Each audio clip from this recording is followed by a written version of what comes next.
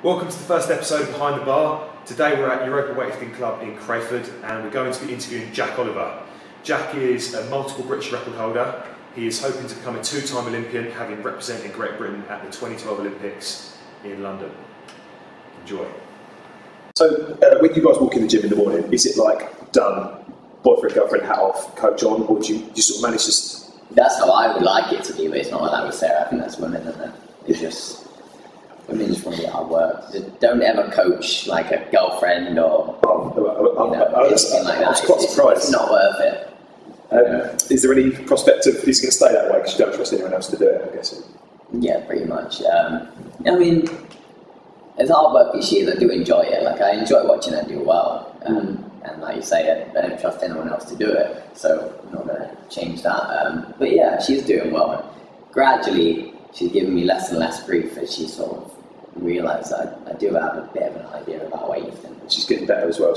Yeah, exactly. So how was she looking coming into the British? Yeah, she's training really well at the minute, so it's been nice. But like you say about we don't actually train together that often because she's a part-time teacher and she works Tuesday, Wednesday, Thursday. So like, and that, because I was coaching in the CrossFit gym from 5 to 9 on Mondays and Wednesdays, so I was only really able to see her for like twice a week with her sessions. But now I've stopped working there and doing only my own kind of stuff in the British weightlifting workshops, being able to spend a lot more time with her in the gym. You know, sometimes I train with her after sessions. I'll go in and just roll whilst I'm coaching her and so on, give her proper attention. So I think that helps a bit anyway.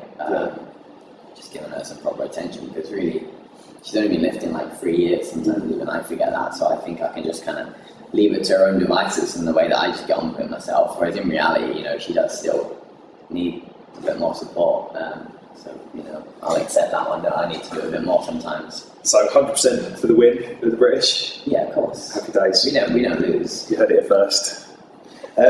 So obviously the Rio Olympics, apart from this year, you've got the Rio Olympics further on your sides, and you're obviously the top ranked male, so yeah. As long as you're fit, which I'm guessing is your priority as well. What are your plans after the Rio? Are you thinking 3 Olympics, knock it on the head, exclusive? I don't really know. Like, a few people have asked, and like, I mean, my knee's still pretty bad. Like after the surgery, like before the surgery, it was like 9 out of 10. Like I went to cry type pain. Now it's like 5 out of 10. It aggravates me, but I can deal with pain, and so I think that needs sorting again, basically. So it'll probably be surgery after the Olympics if I go, and then take it from there.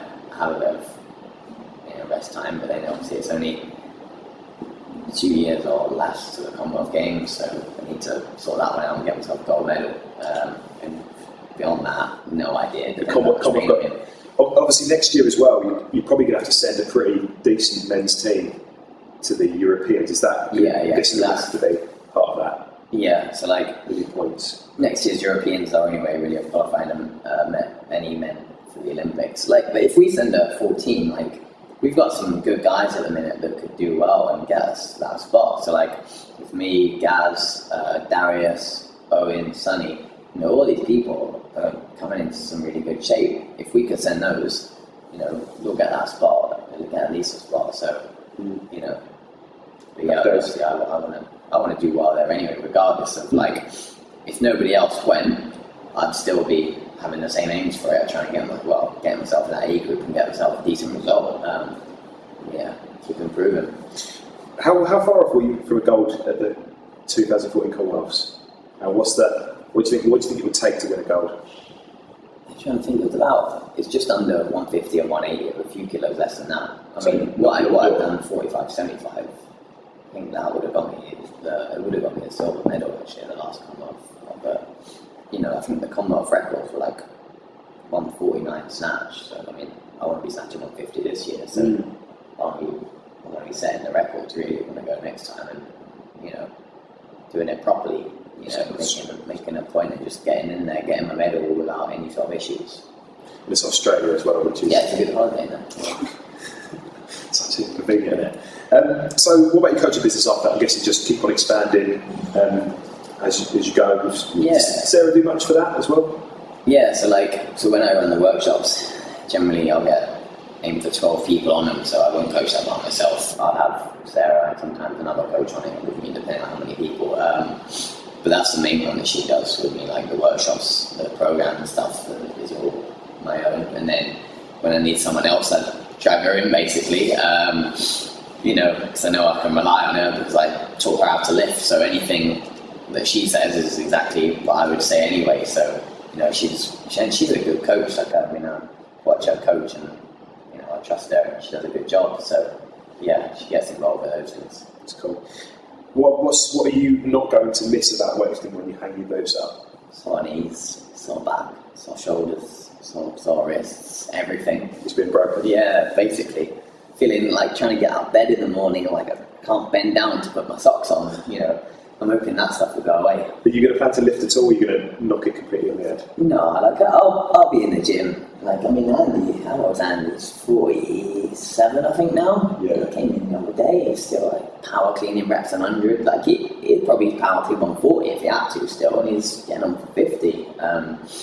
So I'll be doing bits, you know, because I want to stay involved in weightlifting. I want to coach weightlifting, and you know, I want to be involved in it. So if I'm going to be in the gym anyway, then I'll do a little bit of training. But I'm talking like a little bit of training, not 8 sessions a week. I'm talking 2 or 3 times a week, doing a few squats and, you know, keeping my body moving. National team coach?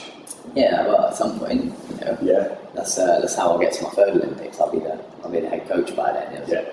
I'm not sure whether I'll still be lifting. So if I'm not lifting, I'll go as coach instead. Sweet, sounds good. What best stats?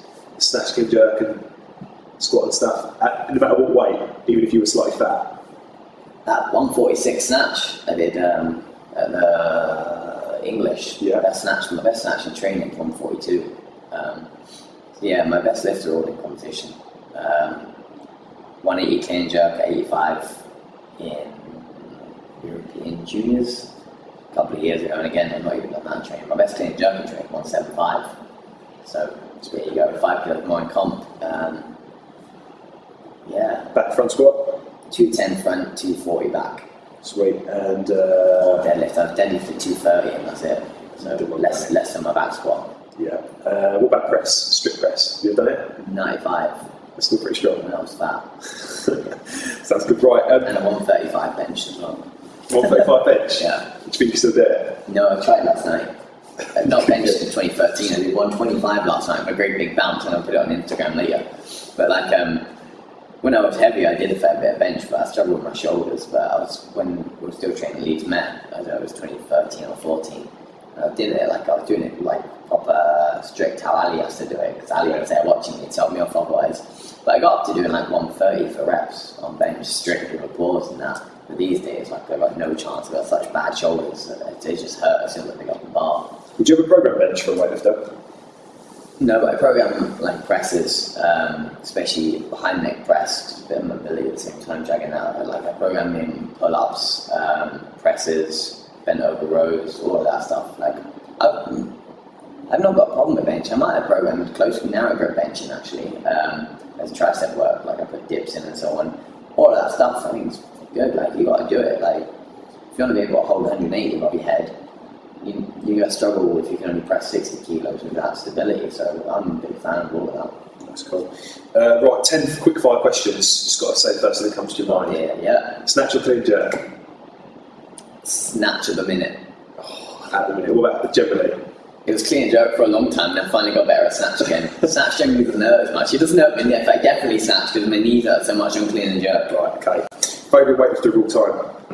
Oh, I love Klokov. I think Klokov's brilliant. Yeah. Like it was good seeing him and Akayev compete as well in the Worlds. But like since I started lifting on YouTube and you find his videos and like Klokov was just awesome. Like I just like he's a good showman. You know, he coming out like in some competitions he got a headband, he was roaring, all that stuff. I love it. I think he's brilliant. Like just put some excitement in weightlifting. And Klokov did that. Like you see the Chinese lifters and they walk out and like they do a lift and like, they want a gold medal, they just drop it and walk off like this, like back home wherever they're going. Whereas Klokov is like roaring arms in the air. Like I love it. Like he's a good showman. So yeah. Favourite cheat meal? Kebab. What, doner? Yeah. Obviously. Kebab. Perfect holiday? don't really like holidays. Like, There's no gym. yeah, I enjoy training. I enjoy being at home. I just get bored. Like, I'm going on holiday this year. Like, I try and find a CrossFit gym and go and training. I'm going to my parents' house in Spain, and like, I just get bored of doing nothing. Even like when I'm at home, if I'm not doing something, and I'm like, I don't know what to do with myself. I sit down for so long, and I'm like, right, what's next? Yeah. So yeah, Holidays are boring. I've not exactly got the skin for like sunbathing, have I? So not really a holiday person. Favourite protein powder at the moment? What do you use? You might have a sponsor you can drop in there. Yeah, I don't. No. No, but I like them. Go on, we did have a discount for Optimum Nutrition, but that's just gone. The British weightlifting had a deal with them, and I can't afford that anymore because it is unbelievably expensive. So Jackie's looking for a protein sponsor. So yeah, literally, we went to order it the other day, and without the discount, we got nothing. So as things stand, I'm not taking anything, just eating. Nice, it's cool. Second favourite sport outside weightlifting? Probably gymnastics. Not that I ever did it properly, as we said earlier, but it's just cool and like it's hard work. If I had been given the option to do gymnastics when I was younger, like the kids start at 4 years old, then I would have loved to do that. But I quite like sports, I like rugby as well, and yeah, I watch any sport really on TV. Fair enough. Just because you're bored, you just need to watch something. Yeah. Desert Island Disc. Do you track to Desert Island? It'll be the one CD you can take with you. I got Savage Garden. I got 2 Savage Garden CDs. I think I'm not sure if they even had any more CDs in that Savage Garden. I got 2 of their albums in my car. That's probably the last thing that's been in. I only have about 4 CDs in my car. We'll take that. Pre-com song. What would you listen to? Don't do it. No music at all? No. I can't bother with all that. It's too. I don't know. It's a bit showy, all that. It's a bit too much for me. We never like. Yeah, we used to have a radio in the old yoga, and Terry smashed it. Someone got a new one, so Terry smashed it. Like, Andy used to come in the gym, and if someone had music on, he'd be like, "What's that rubbish? Turn that off right now, can't hear a thing in here." So it was like, we used to never have music on in here. So like, the music on weightlifting were just like completely, there couldn't be any more separate. The only song Andy would let you have in the gym was Cheeseburger in Paradise. It's his favourite song. So unless it was Cheeseburger in Paradise, like, that's the theme tune of weightlifting. Happy days. Right, mate, thanks for giving us some time. Cheers. Really enjoyed it.